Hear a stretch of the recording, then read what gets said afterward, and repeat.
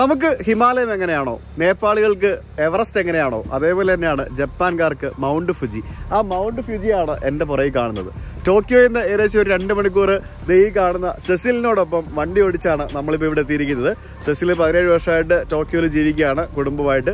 ഇന്നലെ സെസിൽ ഒരു പുതിയ വീടൊക്കെ വാങ്ങിച്ച് അതിൻ്റെ പാലുകാച്ചൊക്കെയായിരുന്നു. എന്നെ വിളിച്ചായിരുന്നു, ഞാൻ പോയില്ല. നമുക്ക് ഇന്ന് വൈകിട്ട് പോകാം കേട്ടോ. യെസ്. അപ്പോൾ ഒരു മൗണ്ട് ഫുജി എന്ന് പറയുന്ന ജപ്പാൻ്റെ ആ ഒരു വലിയൊരു അഗ്നിപർവ്വത മല കാണാനായിട്ട് നമുക്ക് പോകാം. നമ്മളിങ്ങനെ ഹൈവേയിലൂടെ പോകുമ്പോൾ നമ്മൾ ഭക്ഷണം കഴിക്കാൻ വേണ്ടി നിർത്തിയാണ്. അപ്പോൾ ഇതൊരു സർവീസസ് ആണ്. ഫുഡ് കോർട്ടുകളാണ് ഇവിടെ അകത്ത് കൂടുതലും കാണാൻ സാധിക്കുന്നത്. എല്ലാം ജാപ്പനീസ് ഫുഡൊക്കെ തന്നെയാണ്. വേറെ സംഭവം ഞാൻ കണ്ടില്ല. പിന്നെ ഈ ബേക്കറി, കോൺഫെക്ഷണറി അങ്ങനത്തെ കുറേ സംഭവങ്ങളൊക്കെ കണ്ടു. അതിലുപരിയായിട്ടൊന്നും കണ്ടില്ല. പിന്നെ സൂപ്പർ മാർക്കറ്റുകളൊക്കെയാണ്. നമുക്ക് സൂപ്പർ മാർക്കറ്റിൽ നിന്ന് എന്തെങ്കിലുമൊക്കെ വാങ്ങിച്ച് കഴിക്കാൻ അത് കഴിക്കാം. ബീഫ് വിത്ത് റൈസാണിത്. അതായത് ബീഫ് ഇതേപോലെ ചെറിയ ചെറിയ സ്ലൈസ്ഡ് കഷ്ണങ്ങളായിട്ട് ഇട്ടിരിക്കുന്ന സംഭവമാണ്. വേറൊന്നുമില്ല. അടിയിൽ റൈസ്, അതിൻ്റെ മുകളിൽ ഒരു ചെറിയൊരു കറി എന്ന് പറയാൻ പറ്റില്ല, എന്തൊക്കെയോ മസാലകളൊക്കെ ഇട്ട ഒരു ബീഫ്. ഇതിനൊരു ചെറിയ മധുരിപ്പൊക്കെ ഉണ്ടല്ലോ അതിനുള്ളതുപോലെ തന്നെ. അപ്പോൾ ഇത് ഞങ്ങളിവിടെ കഴിച്ചുകൊണ്ടിരിക്കുകയാണ്. സെസിൽ 2 കുട്ടികൾക്കും ഫുഡ് കൊടുത്തുകൊണ്ടിരിക്കുന്നു. ഇവിടുത്തെ ടോയ്ലറ്റ് ഉണ്ട്. ഇതിനൊന്നും പറഞ്ഞല്ലോ തന്നെ ഇവിടുത്തെ ടോയ്ലറ്റ് ഇച്ചിരി കൂടെ രസമായിരുന്നു. അതായത് നമ്മൾ അകത്ത് പോയിരിക്കുമ്പോഴത്തേക്കിനും എല്ലാ ഇലക്ട്രോണിക്സ് ആണ്. പല ഭാഷകൾ സെലക്ട് ചെയ്യാനുള്ള ഓപ്ഷൻ ഉണ്ട്. ഏത് ഭാഷ ആണെന്ന് പറഞ്ഞാൽ ആ ഭാഷയിൽ അത് കാര്യങ്ങൾ പറഞ്ഞു തരും. പിന്നെ എല്ലാം കഴിഞ്ഞിട്ട് അവസാനം പോകുന്നതിന് മുമ്പായിട്ട് ഫീഡ്ബാക്കും ചോദിക്കും, നല്ലതാണോ ചീത്തയാണോ. അടിപൊളിയായിരുന്നു. ഏതൊക്കെ വണ്ടികളാണെന്നൊന്നും എനിക്കറിയത്തില്ല, എന്നാലും ഇതെന്താണ് സംഭവം. യോഷിമുര, കവാസാക്കി, അതൊക്കെ ശരിക്കും ഇവിടുത്തെ സ്ഥലത്തിൻ്റെ പേരാട്ടോ. നിഞ്ച ഉണ്ട്. കവാസാക്കിയുടെ ഒക്കെ ഓരോ കിടിലൻ വണ്ടികളുണ്ടോ. റൈഡേഴ്സാണ് ഇവിടുത്തെ Riders, Japan Riders. Royal Enfield ഉണ്ട് ഇവിടെ. അതേ നോക്ക്, നമ്മുടെ റോയൽ എൻഫീൽഡ് ജപ്പാനിലുണ്ട്.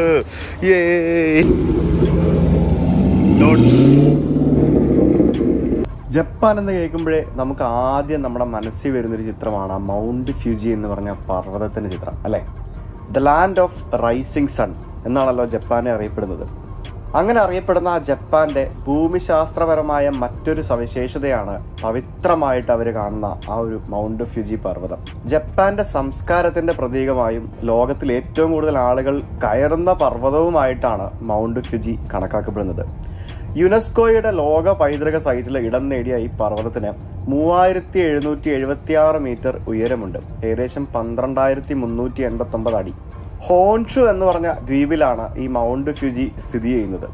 ഇത് ഏഷ്യയിൽ ഒരു ദ്വീപിൽ സ്ഥിതി ചെയ്യുന്ന ഏറ്റവും വലിയ 2ാമത്തെ അഗ്നിപർവ്വതമായിട്ടാണ് നമുക്ക് പറയാൻ സാധിക്കുന്നത്. നിങ്ങൾക്കറിയാം, ജപ്പാൻ എന്ന് പറയുന്നത് തന്നെ ഒരു ദ്വീപ് രാഷ്ട്രമാണ്. ധാരാളം ദ്വീപുകൾ കൂടിച്ചേരുന്ന ഒരു രാഷ്ട്രമാണ് ജപ്പാൻ എന്ന് പറയുന്നത്. മൗണ്ട് ഫ്യൂജിയുടെ ഉൽപ്പത്തിയായിട്ട് ബന്ധപ്പെട്ട് പ്രചരിക്കുന്ന ഒരുപാട് നാടോടി കഥകളുണ്ട്. അതിലേറ്റവും കൂടുതൽ പ്രചാരണം കിട്ടിയ കഥ ഞാൻ പറയാം. ഒറ്റ ദിവസം കൊണ്ടാണ് ഇങ്ങനെ ഒരു അഗ്നിപർവ്വതം ഉണ്ടായത് എന്നാണ് ജപ്പാനിലെ പല ഐതിഹ്യങ്ങളും പറയുന്നത്. വിഷു എന്ന് പേരുള്ള മരക്കാരന്റെ കഥയാണ് ഇതിന്റെ പിന്നിൽ. ഒരു രാത്രി ഭൂമിയുടെ അടിയിൽ നിന്ന് വരുന്ന ഒരു വലിയ ശബ്ദം കേട്ടാണ് അദ്ദേഹം ഉണർന്നത്. ഭൂകമ്പമാണെന്ന് വിശ്വസിച്ച് തന്റെ കുടുംബത്തെയും കൂട്ടി അദ്ദേഹം പുറത്തേക്ക് ഓടി. കാരണം ജപ്പാൻ എപ്പോഴും ഭൂമി കുലുക്കങ്ങളും മറ്റു പ്രശ്നങ്ങളൊക്കെ ഉണ്ടാവുന്ന ഒരു സ്ഥലമാണല്ലോ. പക്ഷെ പുറത്ത് വന്നപ്പോൾ അദ്ദേഹം കണ്ട കാഴ്ച വളരെ വിചിത്രമായിരുന്നു. തന്റെ വീടിനടുത്തുള്ള പരന്ന ഭൂമി ഒരു വലിയ മലയായി മാറിയതായിട്ട് അദ്ദേഹം കാണുകയുണ്ടായി. ഒരേ സമയം ഗാംഭീര്യവും അതേപോലെ തന്നെ ഭയവും ഒക്കെ അദ്ദേഹത്തിനുണ്ടായി.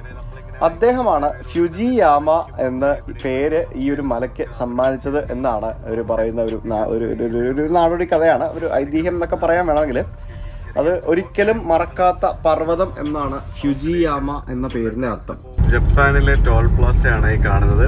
ഇവിടുത്തെ ഫാസ്ടാഗ് ഉണ്ട് എല്ലാ വണ്ടികൾക്കും. നമ്മൾ ജസ്റ്റ് ഇങ്ങനെ അങ്ങ് പോയാൽ മാത്രം മതി. ഭയങ്കര ഫാസ്റ്റാണ്. വണ്ടിക്കകത്ത് പറയുക വരെ ചെയ്യും എത്ര രൂപ കട്ടായത്. ഞാൻ പറഞ്ഞില്ലേ ഓരോ സംഭവങ്ങളും. നമ്മളവിടെ ഫാസ്ടാഗിന് എത്ര സമയം നമ്മൾ കളയുന്നത്, എന്തിന് നമ്മൾ ATM മെഷീനിൽ പോയിട്ട് നമ്മളവിടെ നിന്ന് ATM നിന്ന് പൈസ എടുക്കണം എത്ര സമയം വേണം? 5 മിനിറ്റ് വേണം കുത്തി ATM നിന്ന് പൈസ കിട്ടാനായിട്ട്. ഇവിടെ കറൻസി എക്സ്ചേഞ്ച് ചെയ്യാൻ വേണ്ടി ഞാൻ പോയിട്ട് കറൻസി ഇട്ടിട്ട് എനിക്ക് കണ്ണുകൊണ്ട് എത്താൻ പറ്റും, മനസ്സുകൊണ്ട് എത്താൻ പറ്റുന്നതിന് മുമ്പ് മെഷീൻ കറൻസി എക്സ്ചേഞ്ച് ചെയ്തിരുന്നു. അത്ര ഫാസ്റ്റാണ് ഇവിടെ. നമ്മൾ ടോക്കിയോ നിന്ന് വിട്ടിട്ട് ഏകദേശം ഒരു 1.5 മണിക്കൂർ എക്സ്പ്രസ് ഹൈവേയിലൂടെ യാത്ര ചെയ്ത് നമ്മളിപ്പോൾ ഏതാണ്ട് നമ്മുടെ ഫസ്റ്റ് ഡെസ്റ്റിനേഷനിലേക്ക് എത്തിക്കൊണ്ടിരിക്കുകയാണ്. അപ്പോൾ എക്സ്പ്രസ് ഹൈവേ കഴിഞ്ഞു. ഇപ്പോൾ നമ്മുടെ സാധാരണ റോഡാണ്, ഗ്രാമപ്രദേശങ്ങൾ പോലെയുള്ള സ്ഥലങ്ങൾ. നമ്മളിപ്പോൾ ഫസ്റ്റ് എവിടെയാണ് പോകുന്നത്? Safari park. ഇവിടെ ഒരു സഫാരി പാർക്കുണ്ട്. സഫാരി പാർക്കിലാണ് പോകുന്നത്. അവിടെ പോയിട്ട് നമുക്ക് കുറച്ച് മൃഗങ്ങളെയൊക്കെ കണ്ടിട്ട് ഒന്ന് ചില്ലായിട്ട് മൗണ്ട് ഫുജിയുടെ അടുത്തേക്ക് പോവാം. ഈ ഗ്രാമപ്രദേശങ്ങളിലെ റോഡുകളാണെങ്കിൽ പോലും എത്ര ഭംഗിയാണ്, എത്ര വൃത്തിയായിട്ടാണ് ഇട്ടിരിക്കുന്നത്.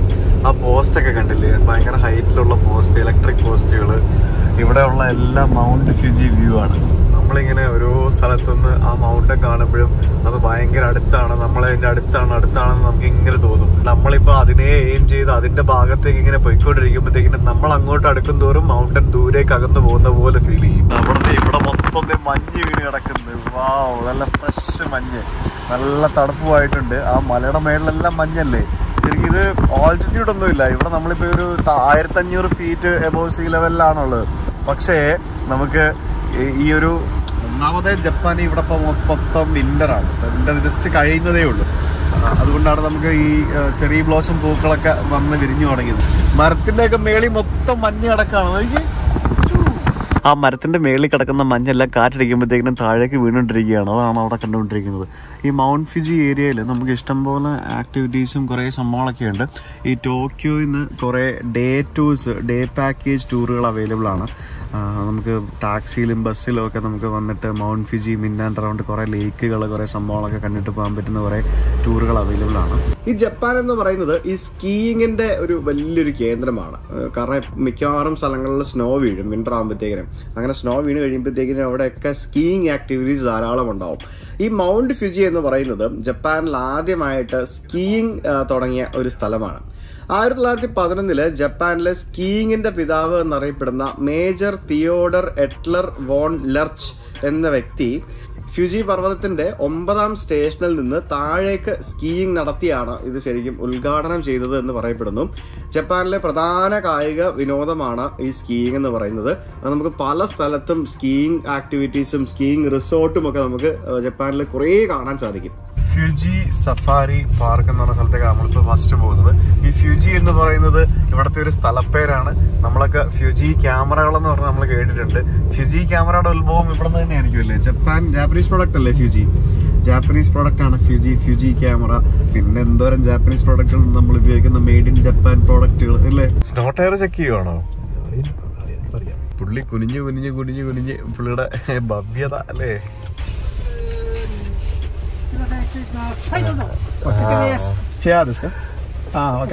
സ്നോ ടയർ ചെക്ക് ചെയ്താ അടിപൊളി. അപ്പോൾ നമ്മൾ ആ മൗണ്ട് ഫ്യൂജി പാർക്കിന്റെ ആ ഒരു ഏരിയയിലെത്തി. അപ്പോൾ പോകുന്നതിന് മുമ്പ് ഇവിടെ സ്നോ വീണ് കിടക്കുന്നതുകൊണ്ട് തന്നെ ഈ വണ്ടികൾക്കൊക്കെ സ്നോ ടയർ ഉണ്ടോ എന്ന് ചെക്ക് ചെയ്യുമായിരുന്നു അവിടെ പുള്ളി. കുനിഞ്ഞു ഞാൻ ആലോചിച്ചു പുള്ളി എന്താണ് എല്ലാ വണ്ടികളുടെ മുമ്പിൽ പോയി കുനിഞ്ഞു നോക്കുന്നത്. നമ്മൾ ആ സഫാരി പാർക്കിലോട്ട് കയറാനായിട്ടുള്ള എൻട്രൻസിലാണ് നിൽക്കുന്നത്. ശരിക്കും ടിക്കറ്റ് ഒക്കെ എടുത്ത് കയറണം തോന്നുന്നു. അതുകൊണ്ട് തന്നെ അതിലേക്കുള്ള വണ്ടികളുടെ തിരക്കാണ് നമുക്ക് ഇവിടെ കാണാൻ സാധിക്കുന്നത്. ചേട്ടൻ ഭയങ്കര അലയാണല്ലോ, സെക്യൂരിറ്റി ഗാർഡാണ്. അപ്പം വന്നത് അവിടേക്കുള്ള എൻട്രൻസിലേക്ക് വണ്ടികൾ ഇങ്ങനെ ക്യൂ ആയിട്ട് നിൽക്കുകയാണ് അകത്തേക്ക് കയറാനായിട്ട്. ഇവിടെയൊക്കെ തെന്നുന്നുണ്ട്, കണ്ടില്ലേ? മൊത്തം മഞ്ഞ് വീണ് കിടക്കുകയാണ് ഫുള്ള് തെന്നി. കണ്ട താഴെക്കൂടെ വേറെ റോഡും പോകുന്നുണ്ട്, കണ്ടില്ലേ? ശരി, ഭയങ്കരമായിട്ട് സ്നോ വീണിട്ടുണ്ട് കേട്ടോ ഇവിടെ. ഇത് ഇന്നലെ എങ്ങാണ്ട് ഫ്രഷാണ്, ഇന്ന് രാവിലെയോ ഇന്നലെ എങ്ങാണ്ട് വീണതാണ്. ഈ റോഡൊക്കെ അടച്ച് അപ്പുറത്തൂടെ ഒക്കെ വണ്ടി വരുന്നുണ്ട്. നമ്മളൊരു റോഡിലൂടെ പോകുമ്പോൾ ഒരു ടോൾ ബൂത്ത് കിടക്കുന്ന പോലെയാണ് ശരിക്കും നമ്മളിപ്പം ഒരു സൂവിലേക്ക് കയറാൻ പോകുന്നത്. നമ്മൾ വണ്ടിയും കൊണ്ട് വരുന്നു, അതെ അവിടെ എൻട്രൻസ് കൗണ്ടറുണ്ട്. അവിടെ നമ്മൾ പേയ്മെൻറ്റ് എത്രയെന്ന് വെച്ചാൽ കൊടുക്കുന്നു, നമ്മൾ നേരെ അകത്തേക്ക് പോകുന്നു, നമുക്ക് മൃഗങ്ങളെ കാണാൻ വരാം. ഇതല്ലേ സെറ്റപ്പ്. നമ്മൾ ബാങ്കോക്കിലൊക്കെ പോകുമ്പോഴത്തേക്കിനും ഉണ്ട്, തായ്ലൻഡിലുണ്ട്, പല രാജ്യങ്ങളിലും ഉണ്ട് ഇതുപോലെയുള്ള സഫാരി പാർക്കുകൾ എന്ന് പറയുന്നത്. നമ്മുടെ നാട്ടിൽ നമ്മൾ ഏതെങ്കിലും ഒരു സൂവിൽ പോയിട്ട് നമ്മൾ അവിടെ പോയിട്ട് നടന്നു പോയിട്ട് അവിടെ ഉള്ള മൃഗങ്ങളെ കണ്ടിട്ട് വരും. ഇവിടെ നമ്മൾ വണ്ടിയിൽ തന്നെ ഇരുന്ന് കാണാൻ പറ്റും. അതാണ് വ്യത്യാസം. അപ്പോൾ ഇതിനകത്ത് കയറാനായിട്ട് അഡൽട്ടിന് 3200 yen, ചൈൽഡിന് 2000 yen, സീനിയേഴ്സിന് 2500 yen, അതായത് ഏകദേശം 2000 രൂപ. അവർ കൗണ്ടറിലുള്ള ആൾ ചോദിക്കും എത്ര പേരുണ്ടെന്ന്. നമ്മൾ എത്ര പേരുണ്ടെന്ന് പറയണം, അതിനനുസരിച്ചിട്ട് അവർ ടിക്കറ്റ് എടുത്ത് തരും. ഇപ്പോൾ നമ്മൾ വിശ്വാസമാണ്, നമ്മൾ എത്ര പേരുണ്ടെന്ന് നമ്മളാണ് പറയേണ്ടത്. അവർ വണ്ടിയിൽ നോക്കില്ല അവർ എത്ര പേരുണ്ടെന്നുള്ളത് അല്ലേ? എന്തൊക്കെയോ പറയുന്നുണ്ട്.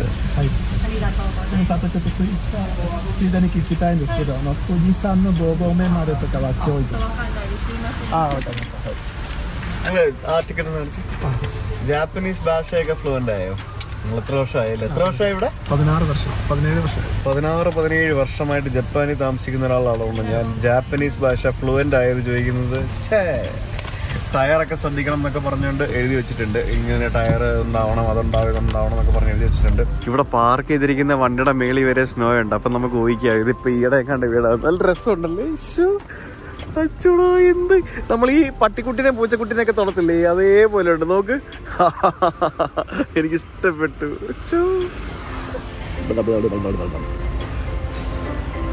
ഊതി കളിക്കുക സ്നോ വെച്ചിട്ട്. അത്രയും ലോലമായിട്ടുള്ള സ്നോ ആണ് വീട്ടിലിരിക്കുന്നത്. അപ്പോൾ നമുക്ക് എന്തെങ്കിലും കുടിക്കാൻ എന്തെങ്കിലുമൊക്കെ വാങ്ങിച്ചിട്ട് നമുക്ക് വണ്ടിയിൽ സ്റ്റോക്ക് ചെയ്തിട്ട് നമുക്ക് പോകാമെന്ന് വിചാരിച്ചകത്തേക്ക്. ഇല്ലാന്നുണ്ടെങ്കിൽ ദാഹിക്കും, തൊണ്ടയൊക്കെ വരളുന്നു. ഇതെന്താണ്? ഓ, ഇങ്ങനത്തെ വണ്ടിയിൽ ഇവർ സഫാരി ഇതിനകത്ത് വരും. അതായത് നിങ്ങൾക്ക് ടോക്കിയോയിൽ നിന്ന് ട്രെയിനൊക്കെ എടുത്ത് വന്നിട്ട് ആ ട്രെയിൻ സ്റ്റേഷനിൽ നിന്ന് ഇവിടെ ബസ് എടുത്തിട്ട് ഇവിടെ വരാം. എന്നിട്ട് ഇതുപോലുള്ള വണ്ടികളിൽ സഫാരിക്ക് അകത്തേക്ക് പോവാം. തൊട്ട് ബാക്കിൽ നമുക്ക് അവിടെ മൗണ്ട് ഫ്യൂജി കാണാൻ സാധിക്കും. ഇഷ്ടംപോലെ വണ്ടികളുണ്ട്. എന്തോരം വണ്ടികളാന്ന് നോക്കി. സ്നോയിൽ ചവിട്ടി നടക്കാൻ നല്ല രസമായിരിക്കില്ലേ? പക്ഷെ മറിഞ്ഞടിച്ച് വീഴും ചില സമയത്ത്. ഇതാണ് പ്രശ്നം. നമ്മുടെ ഷൂവിനാണെങ്കിൽ ഗ്രിപ്പും ഇല്ല. ജപ്പാനിൽ വന്നിട്ട് ഞാൻ പോക്കിമോൻ്റെ പാൻ്റാണ് ഇട്ടിരിക്കുന്നത്. ഇവർ പോക്കിമോൻ ഫാൻസാണ് ഇവരെല്ലാവരും.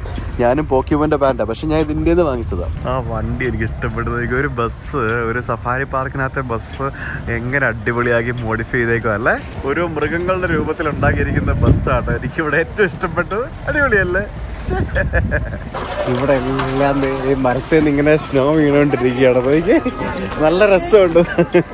ഇവിടെ കുറെ കടകളുണ്ട് കേട്ടോ. ഞാൻ എന്തെങ്കിലുമൊക്കെ സ്നാക്സ് എന്തെങ്കിലുമൊക്കെ വാങ്ങിക്കാൻ വേണ്ടി വന്നതാണ്. പോപ്കോൺ അങ്ങനെ സാധനങ്ങളൊക്കെ ഉണ്ട്. അപ്പോൾ ഇവിടെ വന്നപ്പോഴത്തേക്കിനും നല്ല രസമുണ്ട്. ഈ മരത്തിൻ്റെ മേളിൽ നിന്ന് ഇങ്ങനെ ഈ സ്നോ എല്ലാം കൂടെ താഴേക്ക് വീഴുന്നത്. ഒരു റിയൽ സ്നോഫോളും കൂടെ കിട്ടിയിരുന്ന അടിപൊളിയായിരുന്നു. സഫാരി എല്ലാം കഴിഞ്ഞ് വന്നിട്ട് ഇവിടെ നിന്ന് ഒരു കോഫിയൊക്കെ കഴിച്ച് അല്ലെങ്കിൽ ഒരു സ്നാക്സ് ഒക്കെ കഴിച്ച് ഫുഡൊക്കെ കഴിച്ചിട്ട് പോകാം. ഞാനിപ്പോൾ അവിടെ ഒരു സൂപ്പർ മാർക്കറ്റ് ഉണ്ടായിരുന്നു. അതിനകത്തുനിന്ന് 2 കുപ്പി വെള്ളം വാങ്ങിച്ച് നമുക്കിനി വേറെ എന്തെങ്കിലും സ്നാക്സ് എന്തെങ്കിലും വാങ്ങിച്ചുകൊണ്ട് പോകാം. സെസിലിന്റെ വണ്ടി പാർക്ക് ചെയ്യാൻ സ്ഥലം കിട്ടിയില്ല. അപ്പോൾ സെസിൽ അവിടെ കറങ്ങിക്കൊണ്ടിരിക്കുക. അവിടെ പാർക്കിംഗ് ഒക്കെ ഫുള്ളാണ്. കൊന്നിച്ചിവ എന്ന് പറഞ്ഞാൽ ഇവർക്കറിയാം. ഞാനിങ്ങനെ ജാപ്പനീസ് വാക്കുകളൊക്കെ ഇങ്ങനെ ഓരോന്നോരോന്ന് ഇങ്ങനെ പഠിച്ച് ശ്രമിച്ചുകൊണ്ടിരിക്കുകയാണ്. ഭയങ്കര പാടാണ്. എളുപ്പമൊന്നുമല്ല, ഭയങ്കര പാടാണ്. ഞാൻ ഒരു ഫ്രഞ്ച് ഫ്രൈസും പിന്നെ ഒരു പോപ്കോണും വാങ്ങിച്ചു. അപ്പോൾ നമുക്ക് സഫാരിക്കുള്ളിൽ പോകാം. കാര്യമായിട്ട് എന്തെങ്കിലുമൊക്കെ ഉണ്ടാവും അല്ലേ? നോക്കാം. എനിക്ക് സിംഹത്തെ കാണണം. ഞാൻ സിംഹം ഫാനാണ്. ആനയുണ്ടോ? ഇല്ലല്ലോ. ആനയുണ്ട്. എന്ത്, ഇന്ത്യൻ ആനയാണോ ആഫ്രിക്കൻ ആനയാണോ? പണ്ട് രണ്ടും ഓരോന്നുണ്ടായിരുന്നു. ഓ ശരി, ഓക്കെ. അപ്പോൾ നമ്മളിത് ഇവിടെ ഫ്യൂജി സഫാരി പാർക്കിന്റെ ഉള്ളിലേക്ക് നമ്മൾ പ്രവേശിച്ചുകൊണ്ടിരിക്കുകയാണ്. നിങ്ങൾ 17 വർഷമായി എന്നല്ലേ പറഞ്ഞു ഇവിടെ വന്നിട്ട്? IT കമ്പനിയിലാണ്, IT ഫീൽഡിലാണ് അന്ന് പോലെ? അല്ല, ഞാനിവിടെ സ്റ്റുഡന്റ് ആയിട്ട് വന്നതാണ്. ഓ ശരി, പഠിച്ചു. അത് കഴിഞ്ഞിട്ട് പാസ് ഔട്ട് ആയിട്ട് ഒരു ജാപ്പനീസ് കമ്പനി കയറി 12 വർഷമായിട്ട്. ജാപ്പനീസ് യുവതിയെ കല്യാണം കഴിച്ചോ? ഇല്ലല്ലോ. ഇല്ല. നാട്ടില് കണ്ണൂരാ സ്വദേശം. പക്ഷെ ഒരു പാലക്കാരാണ്. എന്തായാലും നല്ല തിരക്കാണ് അകത്തേക്ക് പോകാനായിട്ട്. നമുക്ക് ഇവിടെ വീണ്ടും ക്യൂ ആണല്ലോ. ഇതിങ്ങനെ ഓരോ സോണാണോ? ഓരോ സോണാണ്. ഇതിന്റെ മേളില് ഒരാൾ നിൽപ്പുണ്ടേ. ആ പുള്ളിയാണ് കൺട്രോൾ ചെയ്യുന്നത് മൊത്തം. അതായത് നമ്മള് ഇത് ശരിക്കും ഇതേപോലെ തന്നെയാണ് ബന്നാർഘട്ട നാഷണൽ പാർക്കിൽ പോകുമ്പോൾ നമ്മൾ ബാംഗ്ലൂരിൽ കാണുന്നത്. അവിടെ നമ്മുടെ വണ്ടി കൊണ്ടുപോകാൻ പറ്റില്ലെന്നേ ഉള്ളൂ. ഇവിടെ കണ്ടില്ലേ, ഇവിടെ കുറെ വാഹനങ്ങൾ അപ്പുറത്ത് ഗേറ്റിനപ്പുറത്തേക്ക് കയറ്റി, അതിനപ്പുറത്ത് വീണ്ടും ഒരു ഗേറ്റ് ഉണ്ട്. എന്നിട്ട് ഈ ഗേറ്റ് അടയ്ക്കും, എന്നിട്ട് ആ വാഹനങ്ങൾ ഇറക്കും. അങ്ങനെയാണ്. അതായത് മൃഗങ്ങൾ പുറത്തോട്ട് പോകാതിരിക്കാൻ വേണ്ടിയാണ് ചെയ്യുന്നത്. ഇവര് പിടിച്ചു കഴിഞ്ഞാൽ പിടിച്ചത് കേട്ടോ. ഇത് കരടി സോണാണ്. ഇതിനകത്ത് നമുക്ക് ഇഷ്ടംപോലെ കരടികളെ നമുക്ക് ഇങ്ങനെ അടുത്ത് കാണാൻ സാധിക്കും. ഇവിടെ കരടിയുടെ അമ്മയും അച്ഛനും കുഞ്ഞും ഉണ്ട്. ഇതുകൊണ്ട് ചെറിയൊരു കരടി കുഞ്ഞിരിക്കുന്നുണ്ടാ. ഇവിടെ നമ്മൾ കൂട്ടിലും അവര് പുറത്ത് കാട്ടിലും, അവരുടെ കാട്ടിലും നമ്മളിങ്ങനെ പോയിട്ട് ഇങ്ങനെ കാണുകയാണ്. ഒരു കരടി എണീറ്റ് നിന്ന് ഭക്ഷണം കഴിക്കുന്നു. നമ്മള് സിനിമ കാണുന്ന പോലെ നമ്മൾ പോപ്കോൺ ഒക്കെ കഴിച്ച് ഫ്രഞ്ച് ഫ്രൈസ് ഒക്കെ കഴിച്ച് വണ്ടിയിലിരുന്ന് കരടി ഇങ്ങനെ കണ്ടുകൊണ്ടിരിക്കുകയാണ്. അടുത്തതായിട്ട് നമ്മൾ ലയൺ സോണിലേക്ക് കടന്നിരിക്കുകയാണ്. ഈ ജപ്പാനിലെ ധാരാളം മലയാളികളുണ്ടോ? ഇഷ്ടം പോലെ. ബാക്കിയുള്ള രാജ്യങ്ങളെ വെച്ച് നോക്കുമ്പോൾ പൊതുവെ കുറവാണ്. കൂടുതലും ജോലി ചെയ്യുന്ന ആൾക്കാരാണോ അതോ ബിസിനസ്സും മറ്റുമൊക്കെ ഉള്ളവരുണ്ടോ? ബിസിനസ് ഉള്ളവർ ടോക്കിയോയിലില്ല, പൊതുവെ കുറവാണ്. പിന്നെ എല്ലാ IT ബാക്ക്ഗ്രൗണ്ട് വരുന്ന ആൾക്കാരാണ്. ആണോ? IT ആണല്ലേ കൂടുതൽ? IT സെക്ടറിൽ ഭയങ്കര സ്കോപ്പ് ആണെന്ന് അല്ലേ ജപ്പാനില്? സാലറി നല്ല മികച്ച സാലറി കിട്ടും അല്ലേ? കുഴപ്പമില്ലാത്ത സാലറി ഉണ്ടല്ലേ? ഓ ശരി. ഇന്ത്യക്കാരെന്ന് പറഞ്ഞു കഴിഞ്ഞാൽ തന്നെ ജപ്പാൻകാർക്ക് അത് ശരിയാട്ടോ. നമുക്കൊരു ഇന്ത്യൻസിന് ഒരു റെസ്പെക്ട് ഒക്കെ ഉണ്ട് പല സ്ഥലത്തും. അപ്പൊ നമുക്ക് വേണ്ട അവിടെ സിംഹങ്ങൾ, എനിക്ക് തോന്നുന്നു അവരുടെ ഫീഡിങ് ടൈം ആണെന്ന് തോന്നുന്നു. അവരൊരു വാനിന്റെ മുകളിലോട്ട് ചാടി നിൽപ്പുണ്ട്. ഓ, അത് മറ്റേ സഫാരി ബസ്സാണ്. ആ സഫാരി ബസ്സിലെ ആൾക്കാരുടെ അടുത്തേക്കാണ്. അത് കൊള്ളാം കേട്ടോ. പക്ഷേ നമുക്ക് ആ ബസ്സിൽ പോയായിരുന്നെങ്കിൽ ഇതേപോലെ അടുത്ത് വന്ന് സിംഹങ്ങളെ കാണായിരുന്നു അല്ലേ? മക്കളെ, ലയണിനെ കണ്ടാ? കിടന്നുറങ്ങുന്ന കണ്ടാ? ഇവിടെ നോക്കി, ഇവിടെ 2 അവിടെ കിടന്ന് ചുമ്മാ കിടന്നുറങ്ങുവോ? അതേ, ഒരെണ്ണം ഇവിടെ കിടന്നുറങ്ങുന്നു, ഒരെണ്ണം ഇവിടെ കിടന്നുറങ്ങുന്നു. പക്ഷെ ഇത് നമ്മുടെ നാട്ടില് മറ്റേ പശുവും ആടും ഒക്കെ നിൽക്കുന്ന പോലെയാണല്ലോ ഇവന്മാർ ഇവിടെ നിൽക്കുന്നത്. നല്ല വൃത്തിയുണ്ട് കേട്ടോ. നല്ല നല്ല രസമുള്ള സിംഹങ്ങൾ. നോക്കൂ, ബംഗാളിലെ ചൂടത്ത് കിടക്കേണ്ട ടൈഗർ ആയിരുന്നു, അതിവിടെ ജപ്പാനിൽ വന്നിട്ട് സ്നോയിലാണ് കിടക്കുന്നത്. ബംഗാൾ ടൈഗറിനെ ജപ്പാൻകാർ ഇവിടെ കൊണ്ടുവന്നിട്ട് സ്നോ ടൈഗർ ആക്കി മാറ്റിയ കാഴ്ചയാണ് നമ്മളിവിടെ കണ്ടുകൊണ്ടിരിക്കുന്നത്. കഷ്ടമുണ്ട്. മുമ്പില് അതിന്റെ ദേഹമൊക്കെ നനഞ്ഞിരിക്കുക. റോഡിൽ കൂടെ എത്രയും നേരം വണ്ടിയിലൂടെ നടക്കായിരുന്നു. അതിങ്ങോട്ട് വരും, ഇങ്ങോട്ട് വരും, ഇങ്ങോട്ട് വരും, ഇങ്ങോട്ട് വരും. വെയിറ്റ്. ഓ ഇത് പൊളിച്ചു. എന്താ ശൗര്യം നോക്കി, എന്തൊരു കലേ. പൊന്നെ നോക്ക്. നീ ജെല്ല് പറഞ്ഞോ പറയില്ലേ? ഗ്ലാസ് തുറന്നോ? ഗ്ലാസ് തുറന്നു കഴിഞ്ഞാൽ എന്ത് അറിയോ? അപ്പൊ ഇങ്ങോട്ട് വന്നിട്ട് എന്ന് പറഞ്ഞ ഒറ്റ കടിയായിരിക്കും. കണ്ടാ? ടൈഗർ എങ്ങനെ കളിക്കുന്നത് അറിയോ? ഞാൻ കാണിച്ചിട്ടെ. ടൈഗർ എങ്ങനെ കാണിച്ചിട്ടെ. ഇവിടെ വന്നിട്ട് ഇങ്ങോട്ട് വന്നിട്ട് കഴുത്തിന് പിടിച്ചിട്ട് ഇങ്ങോട്ട് കഴുത്തിന് പിടിച്ചിട്ട് ഒറ്റപ്പെടുത്തേ ഉള്ളൂ. അത് കഴിഞ്ഞ പിന്നെ നിന്നെ ഫുള്ള് മമ്മൻ ചെയ്യും അത്. അങ്ങനെ മഞ്ഞ് വീണ സ്ഥലത്ത് നിന്ന് ഡാൻസ് ചെയ്യുന്ന എലിഫന്റിനെ നിങ്ങൾ കണ്ടിട്ടുണ്ടോ? ഇതാ നോക്കൂ, ആ എലിഫന്റിന് എന്താ മുമ്പിലൊക്കെ കുറെ പൂടയൊക്കെ ഉണ്ടല്ലോ നോക്കി. അത് ഫുൾ ടൈം ഡാൻസ് ചെയ്തോണ്ടിരിക്കുകയാണ്. ഒരെണ്ണം അപ്പുറത്ത് വേറെണ്ണം ഉണ്ട്, പിന്നെ ഇവിടെ 3-4 ഉണ്ട്. ഇത് കുറെ ഉണ്ടല്ലോ.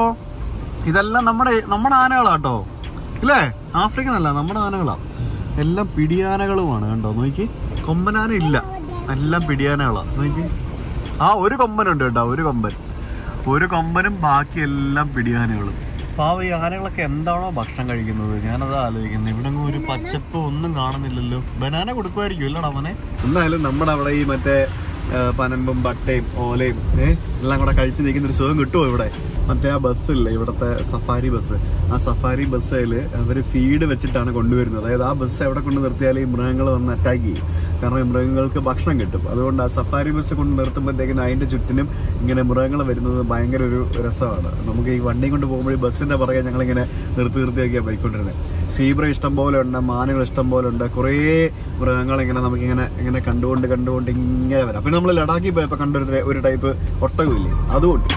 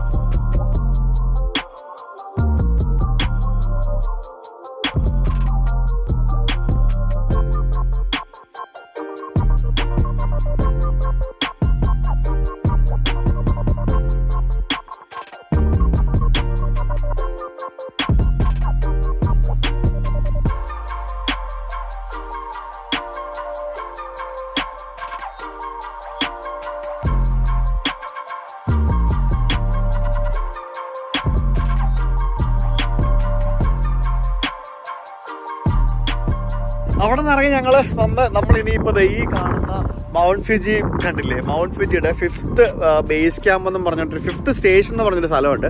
അവിടേക്ക് പോകാൻ വേണ്ടി പോകുന്ന വഴിക്ക് നമ്മൾ ജസ്റ്റ് വെറുതെ ഒന്ന് നിർത്തിയാണ് എന്നിട്ട് ഫോട്ടോസ് ക്ലിക്ക് ചെയ്യാനായിട്ട്. അപ്പോൾ ഇവിടെ ഈ ഭാഗത്തൊക്കെ കാണുന്നതൊക്കെ ഇതൊക്കെ കൃഷി സ്ഥലങ്ങളാണ് കൂടുതലും. പക്ഷേ ഇപ്പോൾ വിൻ്റർ ആയതുകൊണ്ടാണ് ഇവിടെ കൃഷിയൊന്നും കാണാത്തത്. അങ്ങ് ദൂരെ കണ്ടില്ലേ, ഇത് അവിടെ ഒരു ടീം വന്നിട്ട് വണ്ടിയൊക്കെ പാർക്ക് ചെയ്തിട്ട് ക്യാമ്പിങ്ങും പരിപാടികളൊക്കെ ചെയ്തു. അങ്ങനെയുള്ള ആൾക്കാരൊക്കെ നമുക്കിവിടെ കാണാൻ സാധിക്കും. അപ്പോൾ ഈ ഒരു ഏരിയ കുറച്ചും കൂടെ സമയം കഴിഞ്ഞ് വരുമ്പോഴത്തേക്കിനും ഭയങ്കര ബ്യൂട്ടിഫുൾ ആയിരിക്കും, നല്ല പച്ചപ്പായിരിക്കും. എനിക്ക് ഒന്ന് സ്പ്രിങ്ങും ഓട്ടം ഒക്കെ ആയിരിക്കും നല്ല സീസൺ എന്ന് പറയുന്നത്. മൗണ്ട് ഫ്യൂജിയുടെ ഉൽപ്പത്തിയായിട്ട് ബന്ധപ്പെട്ട് പ്രചരിക്കുന്ന ഒരുപാട് നാടോടി കഥകളുണ്ട്. അതിൽ ഏറ്റവും കൂടുതൽ പ്രചാരണം കിട്ടിയ കഥ ഞാൻ പറയാം. ഒറ്റ ദിവസം കൊണ്ടാണ് ഇങ്ങനെ ഒരു അഗ്നിപർവ്വതം ഉണ്ടായത് എന്നാണ് ജപ്പാനിലെ പല ഐതിഹ്യങ്ങളും പറയുന്നത്. വിഷു എന്ന പേരുള്ള മരക്കാരന്റെ കഥയാണ് ഇതിന്റെ പിന്നിൽ. ഒരു രാത്രി ഭൂമിയുടെ അടിയിൽ നിന്ന് വരുന്ന ഒരു വലിയ ശബ്ദം കേട്ടാണ് അദ്ദേഹം ഉണർന്നത്. ഭൂകമ്പമാണെന്ന് വിശ്വസിച്ച് തന്റെ കുടുംബത്തെയും കൂട്ടി അദ്ദേഹം പുറത്തേക്ക് ഓടി. കാരണം ജപ്പാൻ എപ്പോഴും ഭൂമി കുലുക്കങ്ങളും മറ്റു പ്രശ്നങ്ങളൊക്കെ ഉണ്ടാവുന്ന ഒരു സ്ഥലമാണല്ലോ. പക്ഷെ പുറത്ത് വന്നപ്പോൾ അദ്ദേഹം കണ്ട കാഴ്ച വളരെ വിചിത്രമായിരുന്നു. തൻ്റെ വീടിനടുത്തുള്ള പരന്ന ഭൂമി ഒരു വലിയ മലയായി മാറിയതായിട്ട് അദ്ദേഹം കാണുകയുണ്ടായി. ഒരേ സമയം ഗാംഭീര്യവും അതേപോലെ തന്നെ ഭയവും ഒക്കെ അദ്ദേഹത്തിനുണ്ടായി. അദ്ദേഹമാണ് ഫ്യൂജിയാമ എന്ന പേര് ഈ ഒരു മലയ്ക്ക് സമ്മാനിച്ചത് എന്നാണ് പറയുന്ന ഒരു നാടോടി കഥയാണ്, ഒരു ഐതിഹ്യം എന്നൊക്കെ പറയാൻ വേണമെങ്കിൽ. അത് ഒരിക്കലും മറക്കാത്ത പർവ്വതം എന്നാണ് ഫ്യുജിയാമ എന്ന പേരിന്റെ അർത്ഥം. മൗണ്ട് ഫ്യുജിയിൽ കാണാൻ കഴിയുന്ന മറ്റൊരു പ്രധാനപ്പെട്ട പ്രതിഭാസമാണ് റെഡ് ഫ്യുജി. വേനൽക്കാലത്തിന്റെ അവസാനം മുതൽ ശൈത്യകാലത്തിന്റെ ആരംഭം വരെയുള്ള സമയങ്ങളിൽ ഉണ്ടാകുന്ന ഒരു പ്രതിഭാസമാണ് റെഡ് ഫ്യുജി എന്ന് പറയുന്നത്. അതായത് ഈ സൂര്യോദയ സമയത്തും സൂര്യാസ്തമയ സമയത്തും ഒക്കെ ഈ പർവ്വതം കടും ചുവപ്പ് നിറത്തിൽ തിളങ്ങുന്ന ഒരു പ്രതിഭാസമാണ്. നിങ്ങൾ റെഡ് ഫ്യുജി എന്ന് പറഞ്ഞിട്ട് ഗൂഗിളിൽ അടിച്ചു നോക്കിക്കഴിഞ്ഞാൽ ധാരാളം ഫോട്ടോസ് നിങ്ങൾക്ക് കാണാൻ സാധിക്കും. അതായത് ആ ഒരു ഈ കളറ് സൂര്യന്റെ ഒരു ഇതും അതെല്ലാം കൂടെ ചേർന്നുള്ള ഒരു കളറിന്റെ ഒരു സംഭവമാണത്. ഇതിനെ ചുറ്റിപ്പറ്റിയും ധാരാളം വിശ്വാസങ്ങളും മറ്റു കഥകളും ഒക്കെ ഉണ്ട്. ഈ അപൂർവ കാഴ്ച കാണുന്നവർക്ക് ബിസിനസ് അഭിവൃദ്ധി കിട്ടുമെന്നും അല്ലെങ്കിൽ അവരുടെ ആഗ്രഹങ്ങൾ സഫലമാകും എന്നുമൊക്കെ ജപ്പാൻകാർക്കിടയിൽ വലിയൊരു വിശ്വാസമുണ്ട്. ഇതിനകത്ത് തന്നെ എടുത്തു പറയേണ്ട മറ്റൊരു പ്രത്യേക വിശ്വാസം കൂടിയുണ്ട്. അതെന്താന്ന് വെച്ച് കഴിഞ്ഞാൽ റെഡ് ഫ്യുജി എന്നത് ഫ്യുജി പർവ്വതം പ്രസവ വേദന അനുഭവിക്കുന്ന ഒരു ഗർഭിണിയായ സ്ത്രീയോട് സാമ്യമുള്ളതാകുന്നു എന്നാണ് പറയുന്നത്. അതുകൊണ്ട് തന്നെ ഇത് കാണുന്നവരുടെ പ്രത്യുൽപാദന ക്ഷമത വർദ്ധിക്കുന്നു എന്നും പറയുന്നു. ഇങ്ങനൊരു വിശ്വാസം, ഇങ്ങനെ പല പല വിശ്വാസങ്ങൾ ഈ ജപ്പാൻകാർക്കിടയിൽ ഈ ഫ്യുജിയുമായിട്ട് റിലേറ്റഡ് ആയിട്ടുണ്ട്. ഈ ജപ്പാന്റെ പല ഭാഗങ്ങളിൽ നിന്ന് നോക്കിക്കഴിഞ്ഞാൽ നമുക്ക് ഫ്യുജി കാണാൻ സാധിക്കും. നമ്മൾ ടോക്കിയോ നഗരത്തിലെ സ്കൈട്രയുടെ മുകളിൽ കയറിയപ്പോൾ നമ്മൾ ഫ്യുജി കണ്ടു. ടോക്കിയോയിൽ മാത്രമല്ല, ടോക്കിയോയിൽ നിന്ന് ഒസാക്കയിലേക്ക് ബുള്ളറ്റ് ട്രെയിനിൽ യാത്ര ചെയ്യുമ്പോൾ നമുക്ക് ഫ്യുജി കാണാം. ജപ്പാന്റെ പല ഭാഗങ്ങളിൽ നിന്ന് നോക്കിയാലും തലയെടുപ്പോട് ഇങ്ങനെ ഉയർന്നു നിൽക്കുന്ന ഒരു പർവ്വതമാണ് ഈ മൗണ്ട് ഫ്യുജി എന്ന് പറയുന്നത്. നമ്മൾ ഈ ശബരിമലയിൽ സ്ത്രീകൾ കയറാൻ പാടില്ല എന്നൊക്കെ പറയുന്നത് പോലെ തന്നെ ഇവിടെ ഇങ്ങ് ജപ്പാനിലും ഈ മൗണ്ട് ഫ്യുജി എന്ന് പറയുന്ന ഈ പർവ്വതത്തിന്റെ മുകളിൽ കയറുന്നതിന് സ്ത്രീകളെ ഒരു കാലത്ത് വിലക്കിയിരുന്നു. ജപ്പാന്റെ പാരമ്പര്യ മതമായ ആ ഒരു ഷിൻഡോ മതവിഭാഗത്തിൽപ്പെട്ട ആളുകളെ പറ്റി ഞാൻ നിങ്ങളോട് നേരത്തെ സൂചിപ്പിച്ചിട്ടുള്ളതാണ്. പർവ്വതങ്ങള്, മരങ്ങള് ഒക്കെയാണ് ശരിക്കും അവര് ഏറ്റവും കൂടുതൽ ദൈവമായിട്ട് കാണുന്നത്. അതുകൊണ്ട് തന്നെ പുരാതന കാലം മുതൽ ഈ മൗണ്ട് ഫ്യുജി ഒരു പവിത്രമായിട്ടുള്ള ഒരു സംഭവമായിട്ട് അവർ കരുതപ്പെട്ടിരുന്നു. ആയതിനാൽ തന്നെ സ്ത്രീകൾക്ക് അവിടെ പ്രവേശനം ഉണ്ടായിരുന്നില്ല. അത് 1872 കാലഘട്ടം വരെയാണ് സ്ത്രീകൾക്ക് അവിടെ പ്രവേശനം ഇല്ലായിരുന്നത്. 1872 ഒഫീഷ്യലി ഈ ആചാരം അവർ പിൻവലിച്ചു. പക്ഷേ 1832 അതായത് ഈ പിൻവലിക്കുന്നതിന് മുമ്പായിട്ട് തത്സു തക്കായാമ എന്ന യുവതി തലമുടിയൊക്കെ വെട്ടി പുരുഷന്മാരുടെ വസ്ത്രങ്ങളൊക്കെ ധരിച്ച് 5 പേരടങ്ങുന്ന സംഘത്തിൽ ചേർന്ന് മൗണ്ട് ഫ്യുജിയുടെ കൊടുമുടിയിലേക്കുള്ളൊരു യാത്ര നടത്തി എന്ന് നമുക്ക് ഇതിന്റെ ചരിത്രം നോക്കിയാൽ നമുക്ക് മനസ്സിലാക്കാൻ സാധിക്കും. അപ്പോൾ അത്തരത്തിലെ ഒരു കഥ നമ്മുടെ നാട്ടിലും സംഭവിച്ചിട്ടുള്ളതാണ്. നമുക്കെല്ലാം അറിയാവുന്നൊരു സംഭവമാണ്. അതിനെപ്പറ്റി ഞാൻ കൂടുതലായിട്ട് പോകുന്നില്ല. അപ്പോൾ ഇത് പല സ്ഥലത്തും ഇതേപോലെയുള്ള സംഭവങ്ങളൊക്കെ നടന്നിട്ടുണ്ട്. ഇങ്ങനെ ജപ്പാനിലും ഇതുപോലെ കാര്യങ്ങളൊക്കെ നടന്നിട്ടുണ്ട്. വണ്ടിക്ക് പെട്രോൾ അടിക്കാൻ വേണ്ടി കയറിയാണ്. അപ്പോൾ ശരിക്കും ഇത് ഇവിടെ പല ഇതല്ല, ഞാൻ വിദേശങ്ങളിൽ പല പമ്പുകളിൽ ഞാൻ ഇത്തരത്തിൽ മുകളിൽ നിന്ന് വരുന്ന നോസുകൾ കണ്ടിട്ടുണ്ട്. ഇതിൻ്റെ ഒരു ഗുണം എന്ന് പറഞ്ഞു കഴിഞ്ഞാൽ ഇപ്പോൾ നമ്മുടെ നാട്ടിൽ ഇങ്ങനൊരു ഫിക്സഡ് സാധനം വെച്ച് കഴിഞ്ഞാൽ ഇപ്പോൾ വണ്ടിയുടെ വലതുവശത്താണ് ഇന്ധനം നിറയ്ക്കുന്ന ടാങ്ക് ഉള്ളതെന്നുണ്ടെങ്കിൽ വണ്ടി അവിടെ തന്നെ കൊണ്ട് നിർത്തണ്ടേ. ഇതിപ്പോൾ വണ്ടി എവിടെ ഇട്ടാലും എങ്ങോട്ട് വേണമെങ്കിലും അത് വലിച്ചുകൊണ്ട് വന്നിട്ട് നമുക്ക് ഫില്ല് ചെയ്യാവുന്ന രീതിയിലാണ് ഇതിൻ്റെ സിസ്റ്റം. കണ്ടോ, വളരെ സിമ്പിളായിട്ട് അത് വലിക്കാം, എന്നിട്ട് സെറ്റ് ചെയ്യാം, എന്നിട്ട് അടിക്കാം. പെട്രോൾ പമ്പിന്റെ പുറകുവശത്തായിട്ട് നമുക്ക് ഇവിടെ ഒരു സെമിത്തേരി കാണാൻ സാധിക്കും. ഇതെന്താ സംഭവം എന്ന് പറഞ്ഞാൽ, സെമിത്തേരി ആണെന്ന് നിങ്ങൾക്ക് എല്ലാവർക്കും അറിയാം. പക്ഷേ ഇവിടെ ജപ്പാനിൽ ഇവിടെ എല്ലാ മതവിഭാഗത്തിൽപ്പെട്ട ആൾക്കാർ, ഇപ്പോൾ ജപ്പാനിൽ 60% ആളുകൾക്ക് മതമില്ലാന്ന് ഞാൻ ഓൾറെഡി പറഞ്ഞിട്ടുണ്ട്. പിന്നെ ഷിൻഡോ മതവിഭാഗമാണെങ്കിലും ബുദ്ധിസ്റ്റുകാരാണെങ്കിലും ഈവൻ ജപ്പാനിലുള്ള ഒരു 1-2% ക്രിസ്ത്യാനികളാണെങ്കിലും ഇവിടെ മരണപ്പെട്ട് കഴിഞ്ഞാൽ അവർ കത്തിക്കുകയാണ് ചെയ്യുന്നത്. ആ കത്തിച്ചതിന് ശേഷം ആ ചാരം കൊണ്ടുവന്ന് ഇതുപോലെയുള്ള സ്ഥലത്ത് അവരൊരു മെമ്മോറിയൽ പോലെ അവർ ചെയ്തു വെക്കും. അതാണ് നമുക്കിവിടെ കാണാൻ സാധിക്കുന്നത്, ഇത്തരത്തിലുള്ള മെമ്മോറിയൽ. അതായത് ഇവിടെ ലാൻഡ് ഇല്ലല്ലോ, ലാൻഡ് വളരെ കുറവല്ലേ, നമുക്ക് ബറി ചെയ്യാനുള്ള ലാൻഡും സംഭവങ്ങളൊന്നും ഇവിടെ കിട്ടില്ല എന്നാണ് എനിക്ക് മനസ്സിലാക്കാൻ സാധിച്ചത്. അതുകൊണ്ട് തന്നെ ഇവർ എല്ലാ മതത്തിൽപ്പെട്ട ആൾക്കാരും എല്ലാ മനുഷ്യരെയും കത്തിച്ചതിന് ശേഷം ചാരം കൊണ്ടുവന്ന് ഇതുപോലെ മെമ്മോറിയൽ ചെയ്തു വെക്കുന്നു. ഇത്തരത്തിലുള്ള പല മെമ്മോറിയൽസും നമുക്ക് പല സ്ഥലത്തും കാണാൻ സാധിക്കും. നമ്മളിങ്ങനെ ദൂരേന്ന് ഇങ്ങനെ വരുമ്പോഴെല്ലാം നമ്മൾ ആ മല ഇങ്ങനെ ചെറിയൊരു മലയായിട്ട് നമ്മൾ കാണുന്നുണ്ടെങ്കിലും 12,000-ലധികം ഉയരം, 12,000 അടിയിലധികം ഉയരം ആ മലയ്ക്കുണ്ട്. നമ്മളിപ്പോൾ കയറാൻ തുടങ്ങി മേളിലോട്ട്. നമ്മൾ ചെറിയ വഴിയാണ്, നമ്മുടെ താമരശ്ശേരി ചെരുവൊക്കെ കയറുന്ന പോലത്തെ ചെറിയ വഴിയാണ്. 39 കിലോമീറ്റർ കയറിയാലേ അതിൻ്റെ എവിടെയോ എത്തത്തുള്ളൂ. അവിടുന്ന് പിന്നെ നടന്നൊക്കെയാണ് അതിൻ്റെ മേളിലേക്ക് ആൾക്കാർ പോകുന്നത്, നടന്ന് ട്രക്ക് ചെയ്തൊക്കെയാണ് പോകുന്നത്. ഒന്നും കുഴപ്പമില്ല, ഈ ടയർ കുഴപ്പമില്ല. സ്നോ ടയറാണോ? പ്രശ്നമില്ല. ഉറച്ചു കിടക്കുന്ന സ്നോയാണ്. ഇത് കാണുമ്പോൾ പേടിയാവും. എൻ്റെ കാലൊക്കെ ബ്രേക്കിലോട്ടാണ് പോകുന്നത്. കുഴപ്പമില്ലല്ലോ, പ്രശ്നമില്ല, നിങ്ങൾക്ക് പിന്നെ ഇതൊക്കെ യൂസ്ഡ് ആയിരിക്കുമല്ലോ. അങ്ങ് താഴെ അതാ നമുക്ക് ജപ്പാൻ പട്ടാളം വണ്ടിക്കുന്നു. ജപ്പാൻ പട്ടാളത്തിന്റെ മുമ്പിൽ അവിടെ നമുക്ക് ലേക്ക് കാണാൻ സാധിക്കുന്നു. നമ്മുടെ യമനക്കോക്കെ ലേക്കിന്റെ സൈഡിലായിട്ട് നമ്മൾ ഇന്ന് ലഞ്ച് കഴിക്കാൻ വേണ്ടി നിർത്തിയിരിക്കുകയാണ്. ഇവിടെ റെസ്റ്റോറൻറ്റ്സ് ഒന്നും നമ്മൾ കണ്ടില്ല. അപ്പോൾ നമുക്കിവിടെ ഒരു 7-Eleven ഉണ്ട്. ആ 7-Eleven നമുക്ക് എന്തെങ്കിലും ഫുഡ് വാങ്ങിച്ച് കഴിക്കാം. ഇവിടെ നമുക്ക് ഫുഡ് കിട്ടും. ഇവിടെ പെട്രോൾ പമ്പ് ഉണ്ട്. ഇവിടെ മൊത്തം മഞ്ഞ് വീണ് കിടക്കുക. ഫുൾ എല്ലായിടത്തും മഞ്ഞ് വീണ് കിടക്കുക. വണ്ടികളെല്ലാം സ്നോ ടയർ ഇട്ടാണ് ഓടിക്കുന്നത്. നോക്കിയും കണ്ടൊക്കെ ഓടിച്ചില്ലെങ്കിൽ പണിയാവും. ഇവിടെയൊക്കെ പാർക്കിംഗ് ഉണ്ട്. പാർക്കിംഗ് ഒക്കെ ഫ്രീ ആണ്, പൈസ ഒന്നും കൊടുക്കണ്ട. ജപ്പാനിലെ റോഡുകൾ ഭയങ്കര സംഭവങ്ങളൊക്കെ ആണെന്ന് ചോദിച്ചു കഴിഞ്ഞാൽ, ജപ്പാനിലെ എക്സ്പ്രസ് ഹൈവേനെക്കാട്ടി നല്ല അടിപൊളി എക്സ്പ്രസ് ഹൈവേ ആണ് നമ്മുടെ ഇന്ത്യ മഹാരാജ്യത്ത് നമ്മൾ പണിത് വെച്ചിരിക്കുന്നത്. പക്ഷേ ആകെയുള്ളൊരു വ്യത്യാസം എന്ന് പറഞ്ഞാൽ ഇവിടെ റോഡിൽ അടുക്കും ചിട്ടയോടും കൂടിയാണ് ആൾക്കാർ വണ്ടി ഓടിക്കുന്നത്. നിയമം പാലിക്കും, അങ്ങോട്ടും ഇങ്ങോട്ടും റെസ്പെക്റ്റ് കൊടുത്താണ് വണ്ടി ഓടിക്കുന്നത്. പിന്നെ റോഡിൽ കയറി കഴിഞ്ഞാൽ പിന്നെ അനാവശ്യമായിട്ടുള്ള സിഗ്നലുകൾ, അതായത് ആവശ്യമുള്ളിടത്ത് മാത്രമേ സിഗ്നലുള്ളൂ, അനാവശ്യമായിട്ടുള്ള സിഗ്നലുകളില്ല. ശാസ്ത്രീയമായ രീതിയിലാണ് റോഡുകൾ നിർമ്മിച്ചിരിക്കുന്നത്, പാലങ്ങൾ നിർമ്മിച്ചിരിക്കുന്നതും. നമ്മൾ കുറേ സംഭവങ്ങൾ അവിടെ ചെയ്തിട്ടുണ്ട്. പക്ഷേ നമ്മൾ റോഡ് പണിതാൽ മാത്രം പോരല്ലോ, അത് ഉപയോഗിക്കാനും കൂടെ പഠിക്കണ്ടേ. നമുക്ക് നാട്ടിൽ കക്കൂസ് ഇല്ലാഞ്ഞിട്ടല്ലല്ലോ, നമ്മുടെ അവിടെ കക്കൂസ് ഉണ്ട്. പക്ഷേ അത് ഉപയോഗിക്കാനും കൂടെ പഠിക്കണം. എന്നാൽ മാത്രമേ നമുക്ക് എന്തൊക്കെ പണിതാലും എന്തൊക്കെ ഉണ്ടാക്കിയാലും അത് നമുക്ക് ശരിക്കും അതിൻ്റെ ഒരു ഗുണങ്ങൾ നാടിന് കിട്ടുള്ളൂ. 7-Eleven കയറി വന്നു കഴിഞ്ഞാൽ എന്തെങ്കിലുമൊക്കെ ഫുഡ് കിട്ടുമെന്നുള്ളതിൽ ഗ്യാരണ്ടി ഉണ്ട്. ഇവിടെ പഴം വരെ വെച്ചിട്ടുണ്ട്. പഴം, സവാള, അത് 2 സവാള വെച്ചിരിക്കുന്നുണ്ടോ. 2 സവാളയ്ക്ക് എത്ര രൂപയാണെന്ന് ചോദിച്ചു കഴിഞ്ഞാൽ ഈ 2 സവാളയ്ക്ക് 200 yen ഇവർ എഴുതി വെച്ചിരിക്കുന്നത്. ഇത് പിന്നെ ഗ്രോസറി സ്റ്റോർ അല്ലാത്തതുകൊണ്ട് ഇച്ചിരി എക്സ്പെൻസീവ് ആയിരിക്കും. പിന്നെ കുറേ പച്ചക്കറിയൊക്കെ കവറിലാക്കി വെച്ചിട്ടുണ്ട്.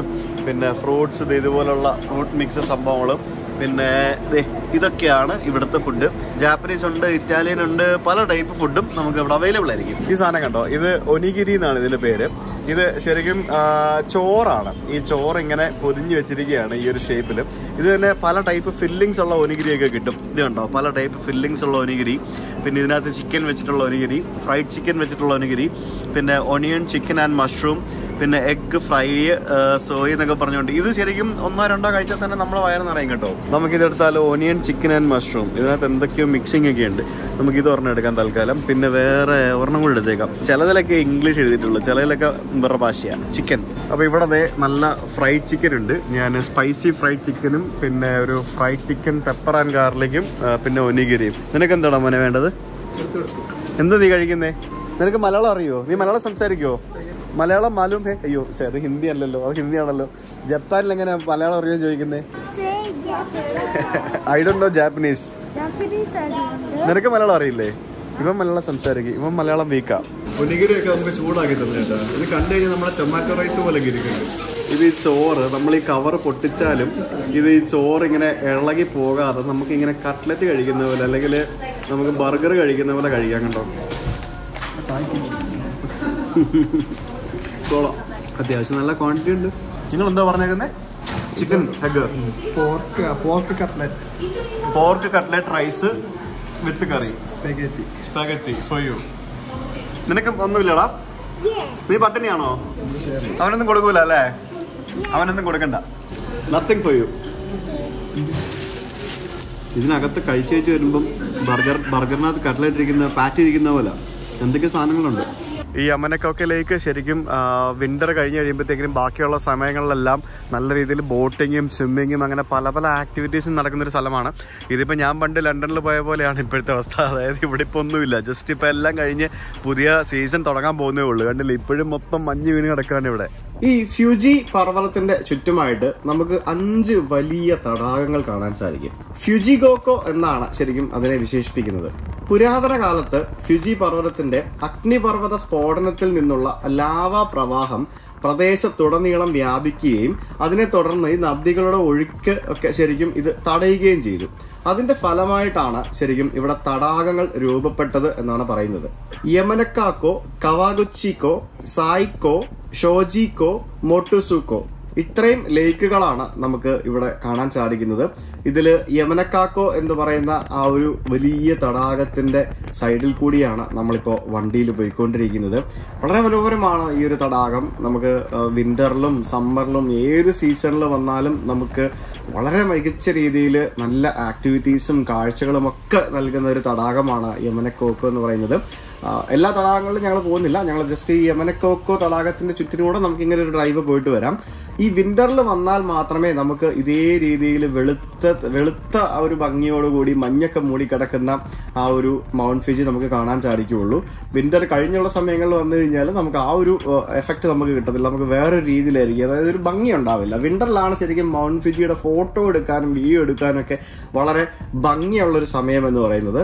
അപ്പൊ ഞാൻ ഈ പറഞ്ഞ തടാകത്തില് ഈ സൈക്കോ, ഷൊജീക്കോ ആൻഡ് മൊട്ടോസിക്കോ എന്നീ 3 തടാകങ്ങൾ ശരിക്കും ഭൂഗർഭ ജലപാതകളാൽ പരസ്പരം ബന്ധപ്പെട്ടിരിക്കുന്നു എന്ന് നമുക്ക് പറയാൻ സാധിക്കും. അതുകൊണ്ട് തന്നെ സമുദ്രനിരപ്പിൽ നിന്നും 900 മീറ്റർ ഉയരത്തിലാണ് ഇത് 3ഉം സ്ഥിതി ചെയ്യുന്നത്. ഈ തടാകങ്ങളെല്ലാം തന്നെ ഇപ്പോൾ മികച്ച വിനോദസഞ്ചാര കേന്ദ്രങ്ങളും മത്സ്യബന്ധന കേന്ദ്രങ്ങളും കൂടിയാണ്. ഈ ഫ്യൂജി പർവ്വതം എന്നത് ഒരു അഗ്നിപർവ്വതമാണെന്ന് ഞാൻ പറഞ്ഞല്ലോ. ഈ പർവ്വതം മറ്റു അഗ്നിപർവ്വതങ്ങളിൽ നിന്നും വ്യത്യസ്തമായിട്ട് വളരെ വ്യത്യസ്തമായ ഒരു ആകൃതിയിലാണ് ഇതിരിക്കുന്നത്. അതായത് ഒരു കോൺ ആകൃതിയിലാണ് ഇതിരിക്കുന്നത്.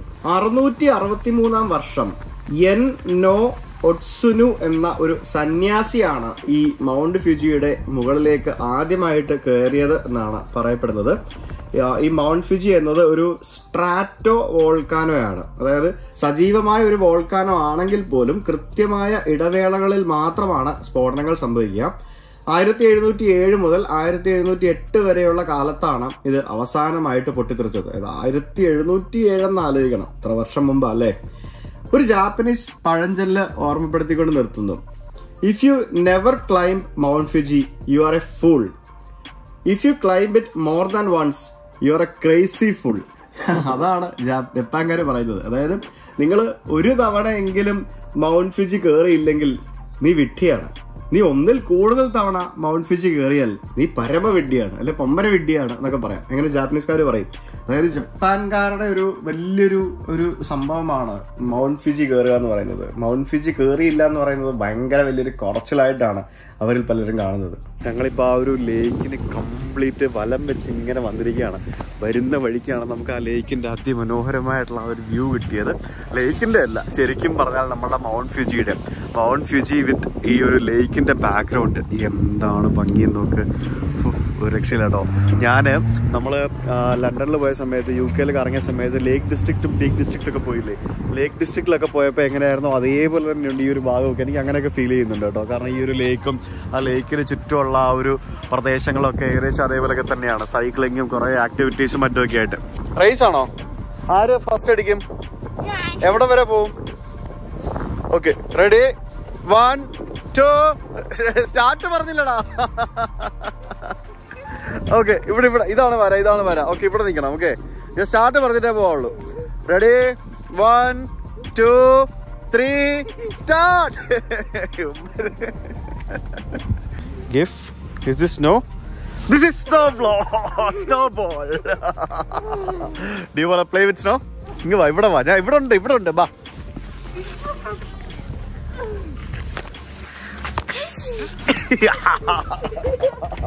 പിന്നല്ല, പിള്ളേർക്ക്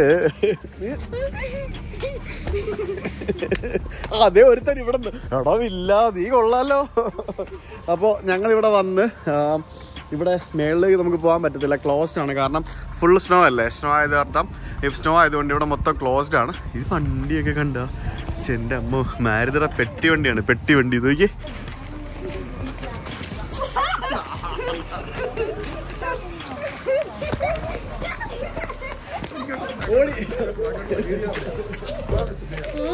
അയ്യോ, എന്റെ കൈ തണുത്തിട്ട് വയ്യ. ഞാൻ രണ്ടുപേരെ കൂടെ മൂടി കേട്ടോ.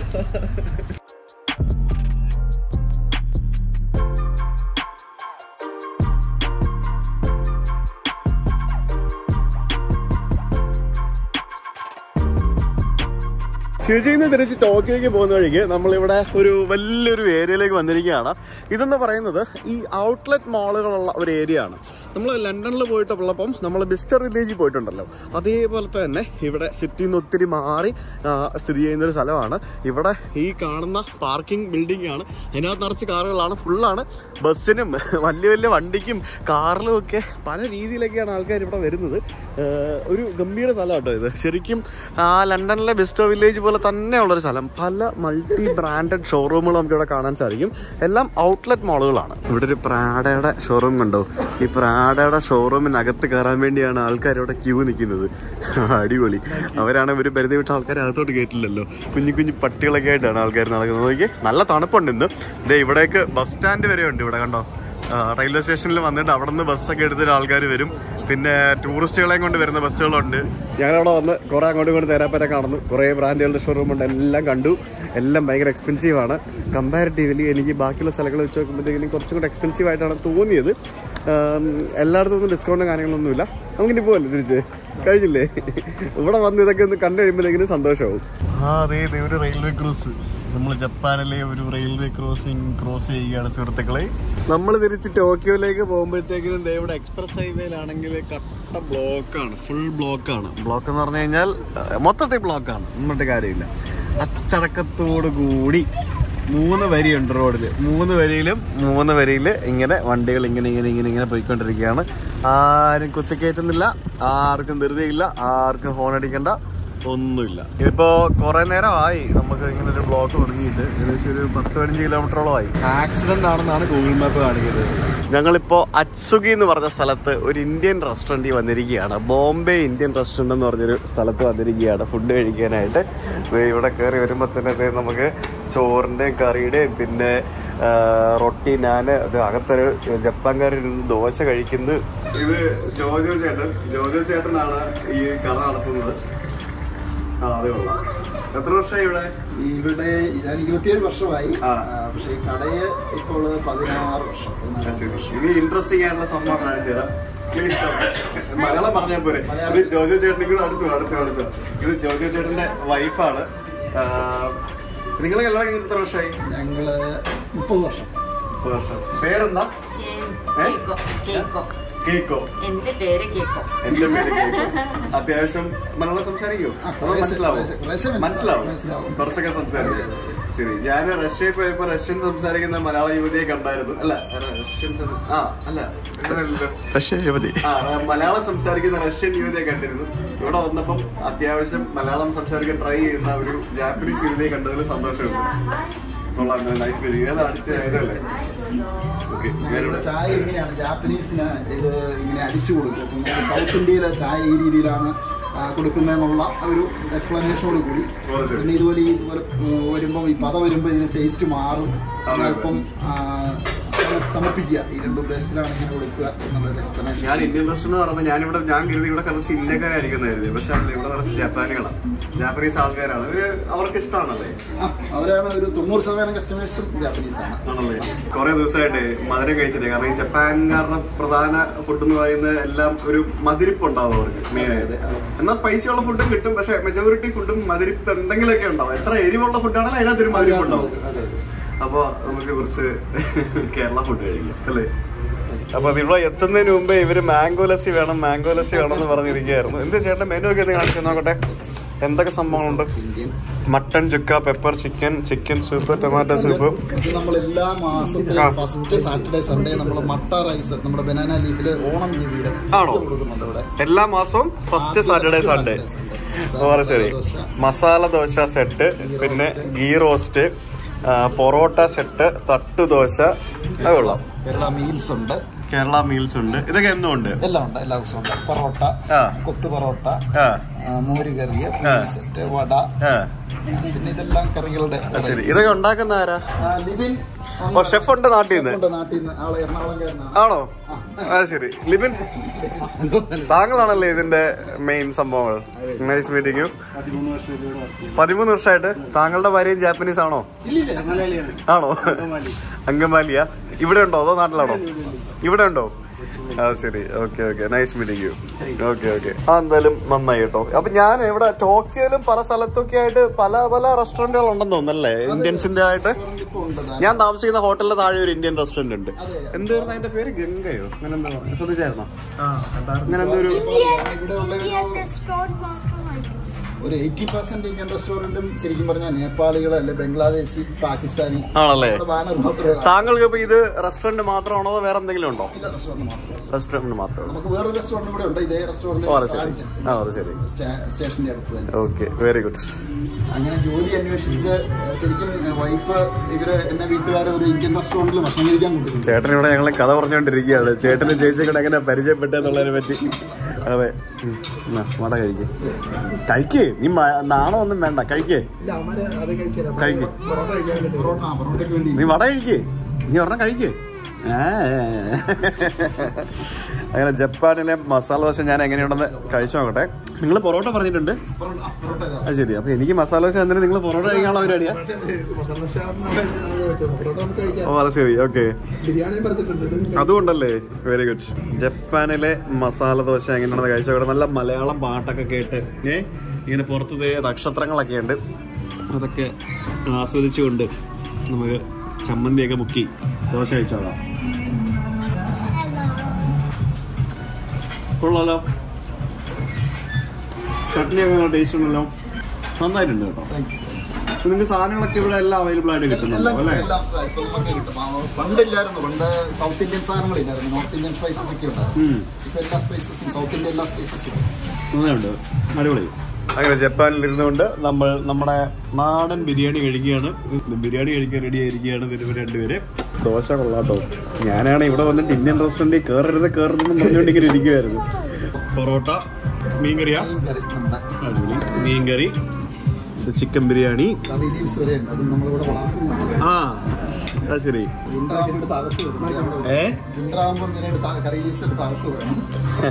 എന്തായാലും thank you so much. Nice meeting you. Nice meeting you. ഒരു കാര്യം കൂടെ പറഞ്ഞേ, നിങ്ങൾ തമ്മിൽ കല്യാണം കഴിച്ച ഒരു കഥയും കൂടെ ഒന്ന് പറഞ്ഞേ, അതൊന്ന് കേൾക്കട്ടെ. ഞങ്ങൾ ഒരു ഇന്റർനാഷണൽ ഓർഗനൈസേഷൻ, ഒരു വോളണ്ടറി ഓർഗനൈസേഷനിൽ വെച്ചാണ് ആദ്യം പരിചയപ്പെടുന്നത്. ആ സംഘടനയുടെ ഒരു പ്രധാന ലക്ഷ്യം എന്ന് പറയുന്നത് ലോക സമാധാനത്തിനായി പല രാജ്യങ്ങളെ വിവാഹബന്ധത്തിലൂടെ കോർത്തിണക്കാം. അങ്ങനെ ഞാൻ ഇന്ത്യയിൽ നിന്ന് ഈ സംഘടന ഏത് വർഷമാണ് ചേർന്നത്? 1992. Anyway nice meeting you. Yes, ചെറിയൊരു തണുപ്പുണ്ട്, നല്ല തണുപ്പുണ്ട്, അതിന്റെയാണ് കിച്ചൊക്കെ. എന്തായാലും സന്തോഷം, വളരെ സന്തോഷം. എന്തായാലും വീണ്ടും കണ്ടതിൽ സന്തോഷം. Thank you. നിങ്ങൾ കേരളത്തിൽ പോകാറുണ്ടോ? ഉണ്ട്. ഞാൻ കഴിഞ്ഞ ഒരു 2 ആഴ്ച മുമ്പ് കേരളത്തിലുണ്ടായിരുന്നു, വൈഫും ഉണ്ടായിരുന്നു. ഓ അത് ശരി. Okay, so what do you like in Kerala? കേരളത്തിൽ എന്താണ് ഏറ്റവും ഇഷ്ടം? ഓക്കെ, കേരള ഫുഡൊക്കെ ഇഷ്ടമല്ലേ? ഉണ്ടാക്കോ? കേരള ഫുഡ് ഉണ്ടാക്കോ? ആണോ? എന്താണ് ഏറ്റവും അടിപൊളിയായിട്ട് ഉണ്ടാക്കുന്നത്? ചിക്കൻ കറി. ആ ശരി. Okay, anyway nice meeting you. Thank you. Bye bye. Bye bye.